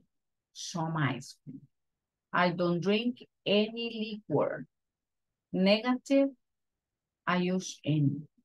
I can also use any for negatives or for questions. Sorry, if I ask you, do you eat any sweet things at night? Do you eat any sweet things? Do you drink any coffee? I drink coffee at night. I have no problem. I can directly go to sleep. Do you drink any coffee at night? No, or yes? No. No coffee. Solo Nestlé. Only Nestlé. Me too. Okay. So you see, any. I use any for negatives and questions. Igual que en el otro caso, right? I use any with uncountable too. There is a lot of sugar. ¿Cuál va a ser la diferencia? Que si yo voy a usarlo con countable, aquí sería are, pero si lo voy a usar con uncountable, como en el caso de sugar, voy a usar is. There is a lot of sugar in my coffee. I don't have much money. I don't have much. In negatives and also in questions. How much water do you drink daily? How much coffee do you drink every day? Pero si yo quiero contar, puedo decir how many cups of coffee? How many cups of coffee do you drink every day? How many? Only one. Only Around one. 3 or 4. Around 3 or 4. I drink about 3 or 4 cups. Cups of coffee. So, si yo le agrego cup, entonces sí, perfectamente yo puedo contar. Pero si digo solamente coffee, it's no contable. Right? Bye. I'm going to leave you with these sentences first. And Sure. then we'll go to the others. Tell me. I have a question. What's the difference between fewer and less? Fewer es para countable y less es para uncountable. Uncountable. Okay.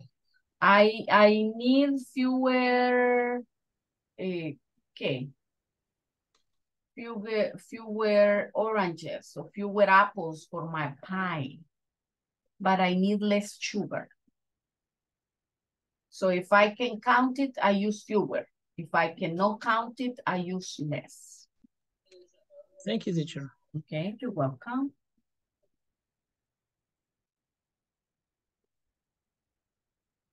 Let's see here.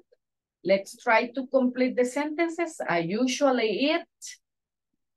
Remember, these are all countable. That later we will do the exercise for the non-countable. I usually eat.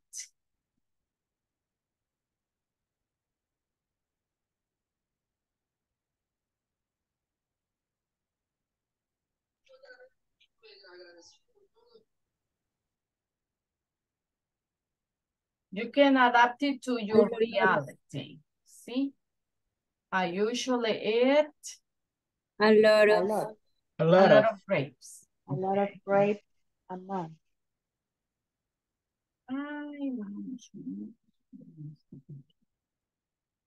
I usually eat a lot of.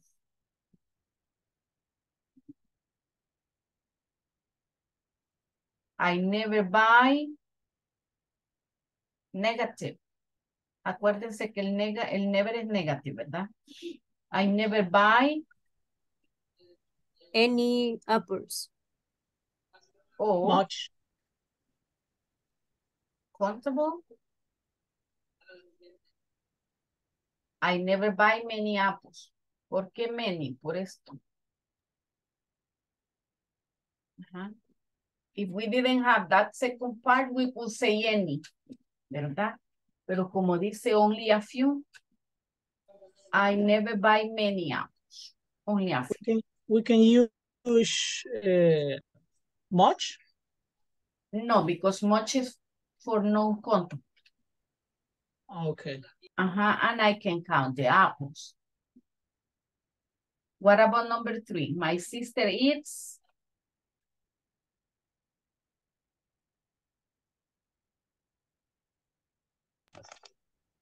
A lot or a few? I love. A lot of hamburgers. Okay. My sister eats a lot of hamburgers a month. Or we can say a few hamburgers a month, depending on what you want. How many pieces of bread do you eat a week? How many pieces of bread? Si yo digo bread solamente sería no contable. How much bread do you eat a week? Pero como tengo pieces, esto me ayuda a que mi palabra que no es contable se pueda contar, right? Because I can count the pieces. How many pieces of bread do you eat a week? Around 40 pieces. Around 40 or 4? 40. 40, okay. 4. 4. Okay. Eso sería como a few or a lot. A few. Okay, so we say only a few.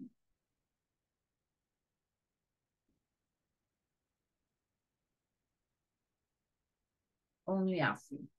Do you eat?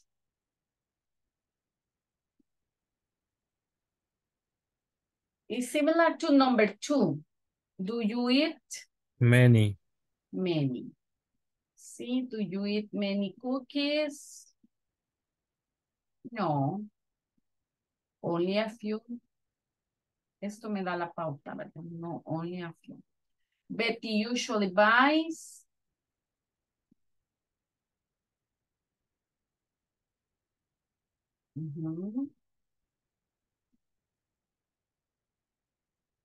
Some books. Okay. Usually buys some books and magazines. I don't get Many messages. I don't get many messages on WhatsApp, only a few. She has only, she's very shy. She has only 2 friends. Ay, ¿y tú sería? A few. A few. She has only a few friends. She's very shy. What about number 9? He has Many things to do today. Many de things. many que podemos usar para hablar de cantidad grande. A lot. A lot. A lot. Exacto. Fíjense que many y much preferiblemente usarlos en negatives por questions. Y en affirmative usamos a lot. He has a lot of things to do today. Leave him alone. What about number 10? Mary has? Yes. Some shoes in different colors. Okay. Podemos decir a lot of shoes in different colors too. Or a few shoes in different colors, right? You can change. I'm shy.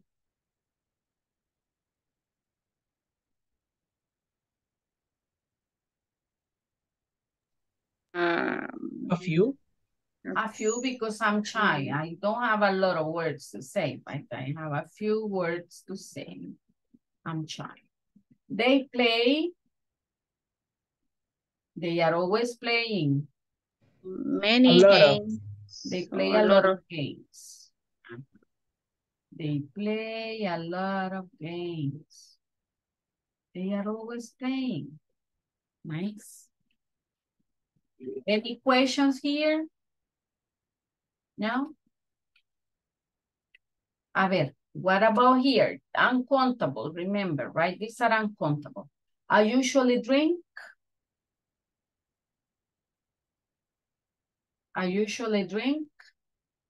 Much. Many water, not much water daily. Much. Instead of Much. much, porque el much es negative and in questions. Ah, A lot. a lot of water. Any. I drink a lot of water daily. O podemos decir a little si tomamos muy poquita, ¿verdad? I usually drink a little water daily. I never buy, only a little. I never buy. Much. Many. I never buy. Many. Much. Acuérdense que many era para contable, ¿verdad? Okay. Son los uncountable. Much. Much. I never buy much ice cream, only a little. Number 3, my sister eats. A lot of cheese a week. A lot of cheese a week. Like my husband. He loves cheese. Okay, my sister eats a lot of cheese a week. How much soda do you drink a week? Only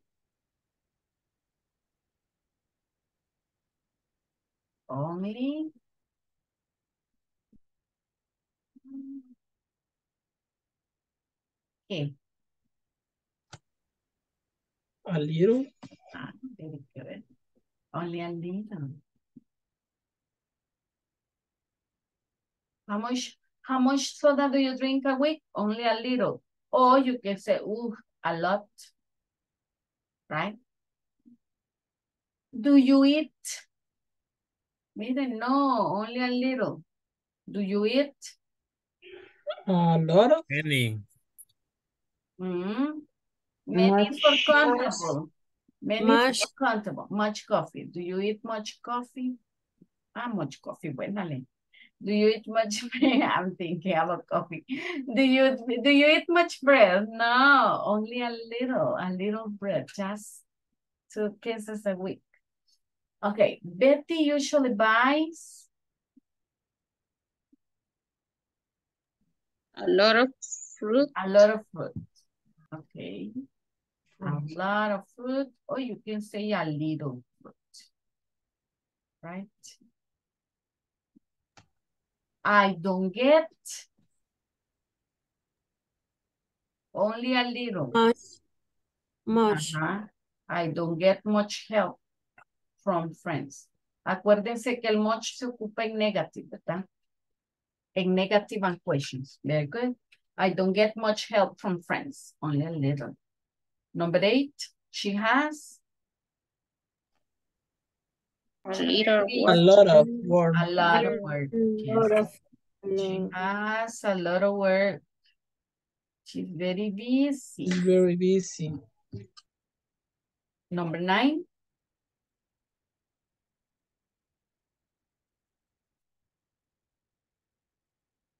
Leave him alone. A lot of. He has a lot of homework to do. With the word homework, be careful. Homework is singular, ¿verdad? Es no contable. Oye, no lleva plural, no es homeworks. Uy, teacher, I have a lot of homeworks. No, I have a lot of homework. It's no contable. What about number 10? Mary has. Her house is packed. Está así. So Mary has.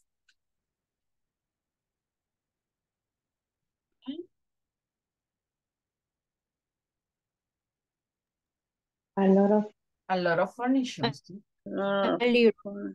Sí, she has a lot of furniture. She's packed. Apenas cabe, Mary. I drink. I don't like it. A little milk. I drink a little milk. And the 12,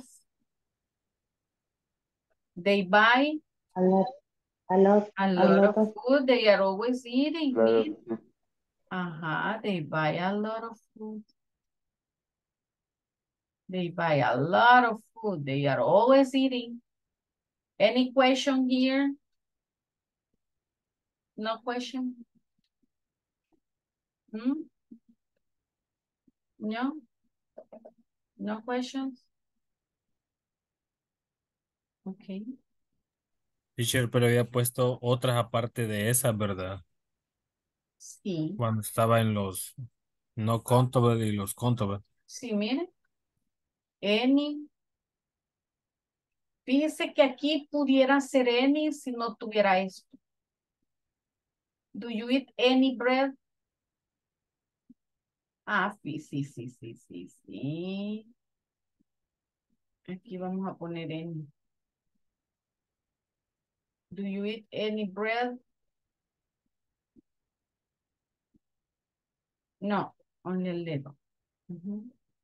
Any. Sí, tenemos a little, less, some, any, a lot, much, not much y how much.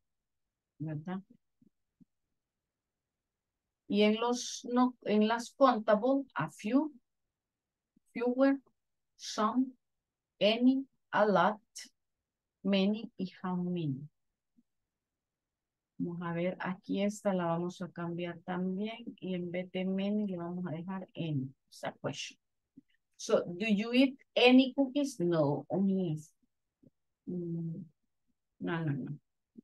Aquí se llevan. Do you eat many cookies? No. Si le quitáramos el no, only a few, podríamos poner en.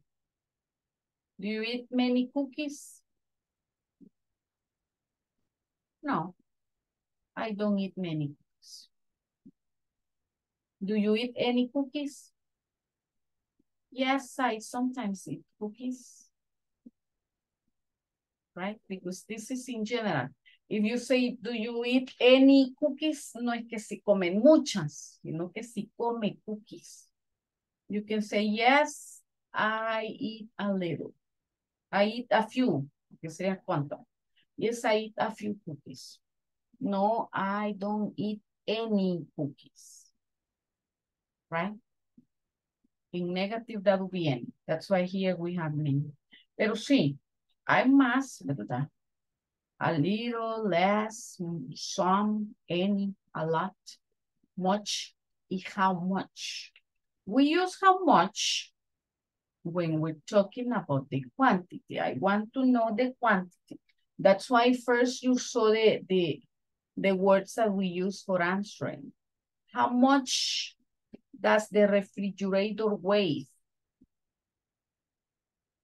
I don't know, probably it weighs, okay, 50 pounds. ¿Se acuerdan de las features that we were talking at the beginning? How much does the refrigerator weigh? Well, it weighs 50 pounds. How much does it cost? Usamos el how much to ask about things that we cannot count and also about price. How much does it cost? It costs $5. How much is it to extend the warranty? That means how much money do I have to pay extra? For example, when you buy an electrodomestic that they tell you it has warranty for a year, but if you want to extend the warranty to 3 years, you pay 100 extra.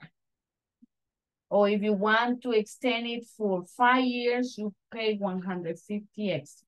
So how much, cuando decimos, how much is it to extend the warranty? How much money more do I have to pay? Yeah.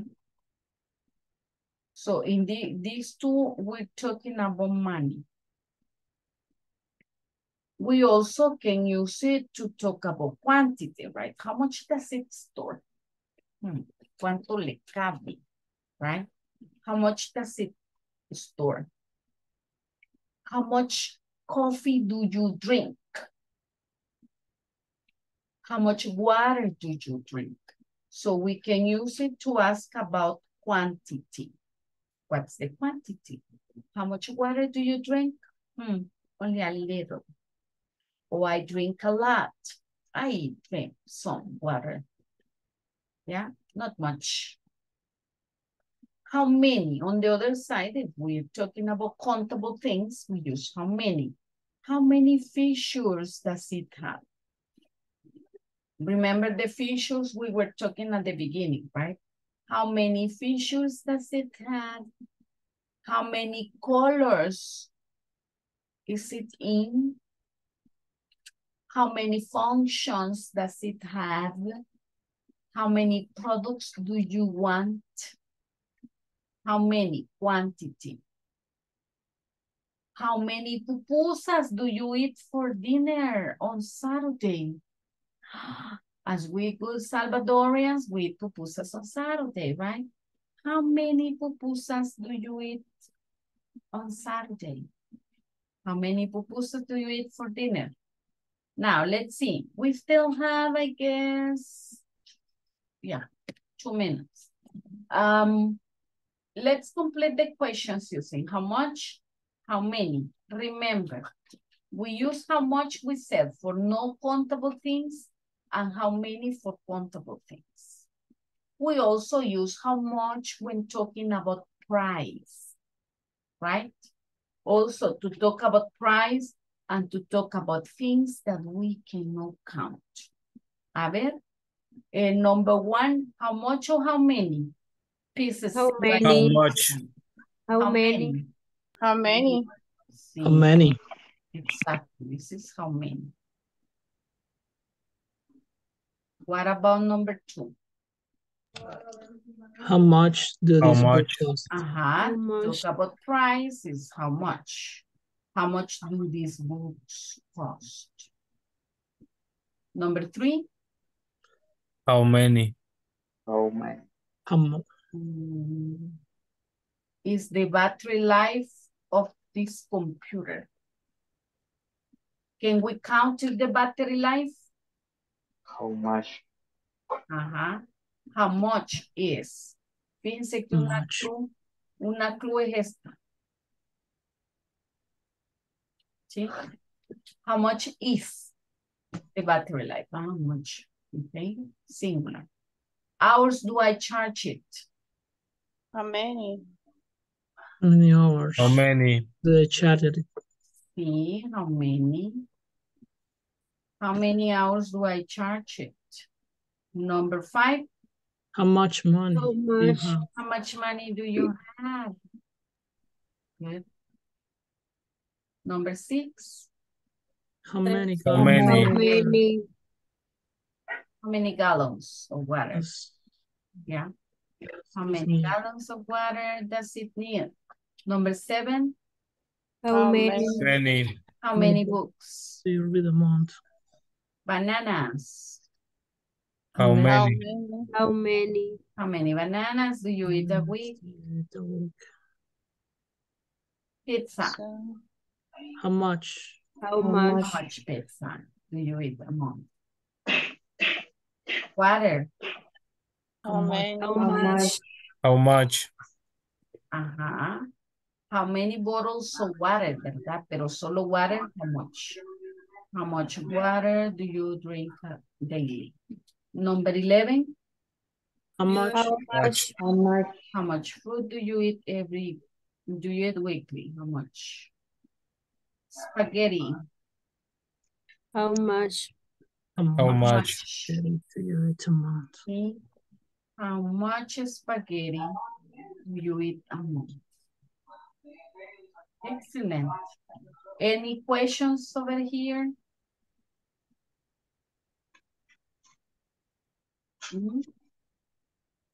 No questions.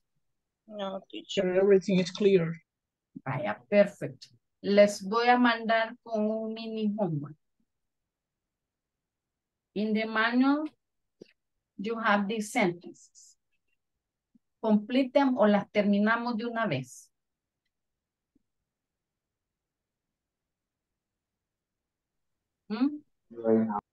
¿Verdad? Vaya, vamos a ver number one. How much or how many pieces do I need to assemble this? How much? How many? How many, perdón? How many? How Because it's many? pieces. How many? How many pieces do I need to assemble this? Number two, How much? How much? how much do these books cost? How much cost? Yeah. Number three, How How much? much? how much is the battery life of your computer? Number four, How many? How many? many hours? How Okay. many? How many hours do I charge it? Number five, How How much? many? How How much? much? How much? how much money do you have? Did you have? Number six, How many? How How many? How many? many? how many gallons of water do I need? That is gas Disney. Ajá. Ahí está. Perfect. Nice, nice. Do you have any questions here? No? No, Easy. teacher. Easy. Very good, very good. But I'm going to stop. I'm going to stop sharing.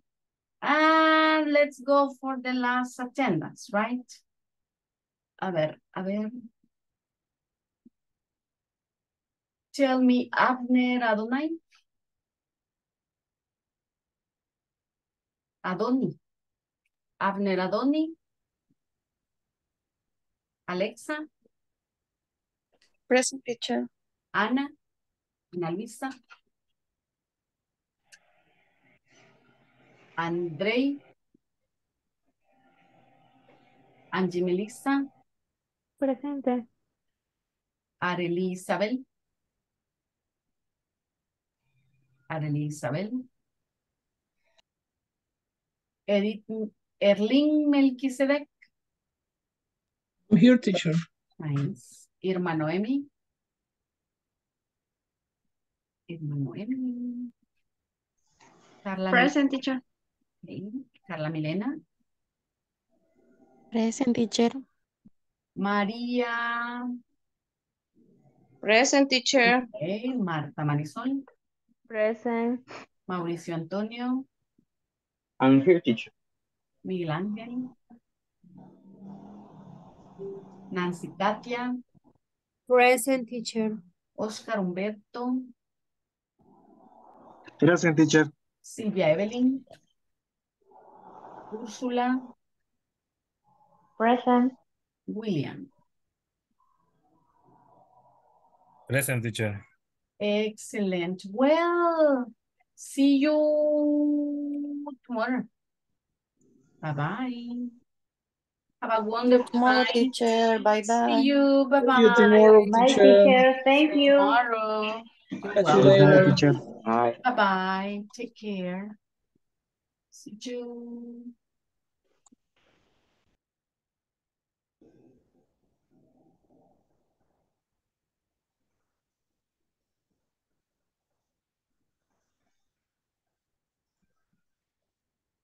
Madeline, hello.